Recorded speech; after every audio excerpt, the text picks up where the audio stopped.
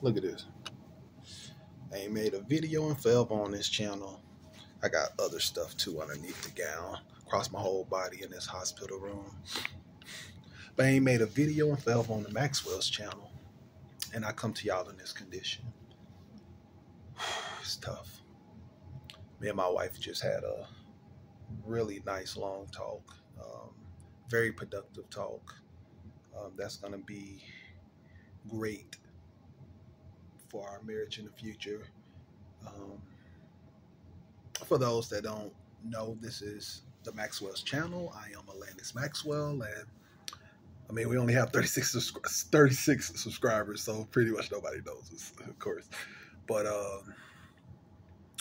the purpose of me making this video is not to have anyone have any sympathy for me or anything like that, or trying to, play the world's smallest violin. The reason for me making this video is so that I can tell y'all, and I'm pretty sure you've heard this from many other people, countless of people, and probably in my position.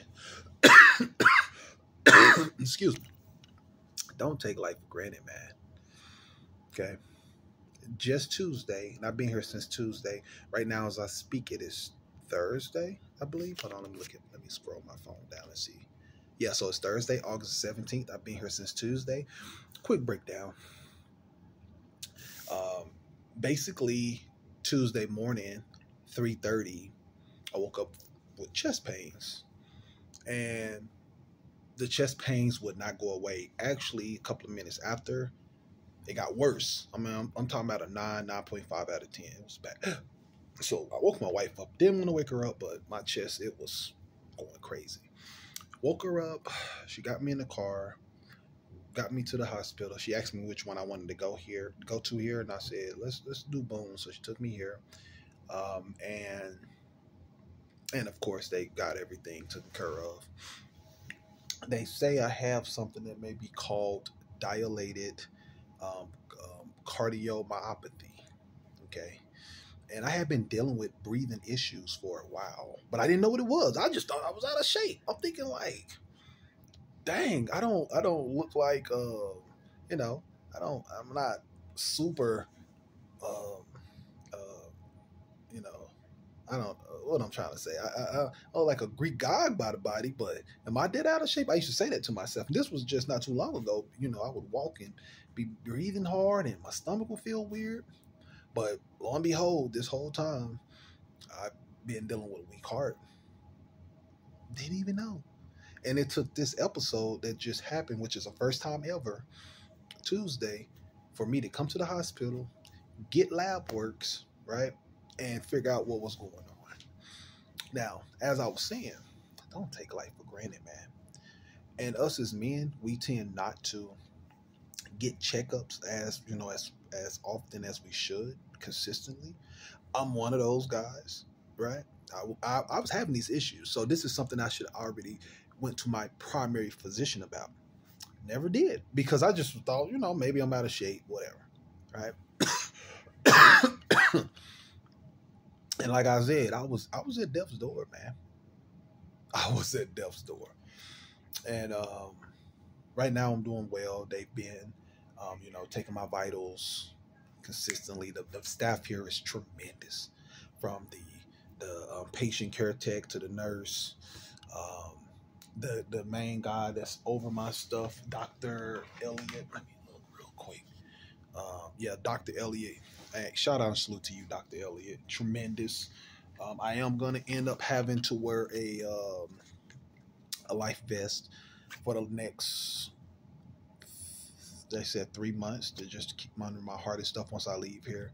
So Bill came by and talked to me earlier. I put both of their numbers on my phone ASAP. But going back to what I was saying, don't take life for granted. Men, if you feel like you're going through something, you're having some weird pains, whether that's in your chest, it could be anal, it could be, up there where the PP's at, whatever. If you're having these weird issues and it's constantly these little triggers in your body, it's probably something going on. Okay. And it may not be nothing fatal at that moment, but if you allow it to develop over time, it can get ugly in the next year, next 2 or 3 years. Because again, I was having these breathing issues, and I was like, "What? Why am I having them?" And not until this episode, first time ever, right? Could have died easily, right?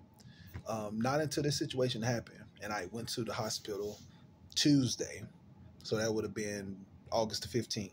I found out about this though. Okay. Um, so now we're trying to figure out what's the new norm for us. They're going to possibly let me know if I can be released tomorrow, which will be Friday, or Saturday, depending on how the labs look. You know, if they take my vitals, you know, they do the blood pressure and temperature and all that. If everything's cool with that, and they check my blood work and that's cool. They'll let me know if I can leave or not coming up tomorrow or Saturday. Again, tremendous team that's been working around the clock to take care of me, and I'm grateful. My family's not here right now. I told them, I said, go take a break. Just go for a little bit. My wife's been on my side every single second. She's been just beautiful, right? Same thing with my kids. I'm like, y'all go real rest. The people that can take care of me the best, they're here. Okay, I got all these buttons here if I need to, get a hold of a nurse. I got my thing here if I need to get a hold of a nurse. Obviously, they're sitting right here. I'm literally right by the desk, so worse I could yell. But they're here, And so, but as I was saying, man, do not take life for granted. Men, I'm talking directly to the men. If you're feeling weird pains throughout your body, little sharp pains, I'm going to say it again. If it's in your chest, your anal area, like close to where your groin's at, I said chest, your ribs, whatever it is, if you're having these weird pains, sharp pains, squeezing pains, please go to your physician right away. All right, you should be getting regular checkups anyway. Number one, again, this is something that I wasn't doing. Number two, even if you're getting regular checkups, if you start having these weird pains and they're coming consistently in a certain part of your body, go get checked on. Don't allow that to develop over time. Okay. And going back to what I was saying about me and my wife, and I know this is a boring conversation so for those that's still here watching me right now, I do appreciate this. Appreciate you. And for those that even watched a little bit of the video, I appreciate it. But going back to me and my wife, we had a very productive but tough conversation about some things that probably needed to be talked about for a while. And I think it took this situation, me now being in where I'm at now, for this conversation to be had. Like I told her, I said, look, woman, I want to be with you for the rest of my life. That's always been my position. I want to be with you for the rest of my life. I want to honor this contract until the day I die. There was a very sappy, sad moment where she was like, you told me you was going to honor this contract. I can't have you not honoring this contract, meaning that, she don't want me leaving early and stuff like that. Love my wife to death. She loves me to death. But as I was saying, in terms of the conversation we had earlier, it was absolutely tremendous. A lot of other things we need to talk about, just moving forward and making sure that we're consistent with following through the things that we talk about. There were some things on my chest that I needed to get off that I felt like that was held deep inside to consider her feelings, and there were some things that she held in. And again, it took this situation of me almost dying. And this is a marriage. Me and my wife been with each other for over 15 years, married for over 12, right? 2 awesome, beautiful kids. And it took me almost dying for us to have this conversation. Don't let you be the person. Don't let a reason like this be the reason why you finally come out with a serious or well-needed conversation with your spouse or loved one. Okay? Because when they say life is short, it may not be short in the terms of the amount of days and years or whatever, but life is short in terms of you just don't know, right? Because everybody here was very surprised about seeing somebody, of my age and everything in the hospital for this situation. So when they say life is short, you don't know, dude. It could be something that happens with your body. Your body can fail you. Obviously, straight bullet, plane fly out the sky. Now I'm being a bit facetious there, but you know what I mean. So if you're right now watching this video, at this point of the video, if there's a cousin, a brother, a sister, an auntie, an uncle, a grandma, grandpa, mom, dad, friend, whoever it is, and you felt like you wasn't in the wrong about the situation, right? And it's something that could be redeemed, right? Y'all split up and stop talking for some reason, but it can be seriously, it can be redeemed. Nothing that's too crazy, right? Go reach out to that person. Tell them how you felt. You be the bigger person, and y'all work on mending that relationship. Life is too short to be acting like that. I'm gonna give you a quick story and get out of here. My auntie, love my auntie, right? She know who I'm talking to if she ever watched this video. She said, nephew, we spend so much time worrying about things that truly don't matter. So she told me this story. She said her and her sister got into it over an incident. It was only she told me specifically, but I don't want to be too specific. She said they got into it. Long story short, they stopped talking for like a decade. So you're talking about 10 years, right? And she said, Meaty, and that's my nickname, you know. She always called me by my nickname. She said, Meaty, after 10 years, we ended up back in each other's presence or space because like somebody died. I think it was like our great grandma, like one of the cornerstones of our family members. Sorry, y'all. They ended up in the room together. Everybody left. Obviously, either one of them could have left too, but for whatever reason, they both stayed in the room, and they started talking to one another. And as they began to talk, the situation that happened 10 years ago came up. Come to find out, they're like, oh my God, we lost 10 years of our life with each other for that? 10 years. Something that could have been discussed in less than 30 seconds, definitely 5 minutes. They lost 10 years. Now they're doing good now. But just think about stuff like that, man. Was it worth it? Hell no.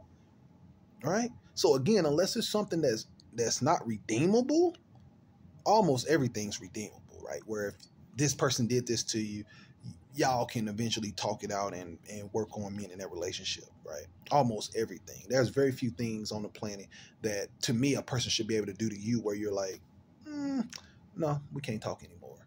So again, if you're watching this video, first of all, men, go get checked up consistently, all right? I'd rather get the bad news early, get it taken care of, than get the bad news when you're damn near about to die, all right? And number two, if you are in a situation where you've broken up some friendship or relationship with somebody that was important to you based off a situation, and it would probably in the grand scheme of things didn't even matter, right? It wasn't even nothing big. Your ego won't let you go back and have that conversation. Go back. Be the bigger person. Explain how you felt. It's fine that you felt some type of way. You was offended by it. But y'all work that shit out. You know, excuse my French, excuse my cussing. Go and talk to them. Okay? I've done those things. Now, again, me and my wife, we had the conversations that we needed to have. We're going to continue to talk about this stuff.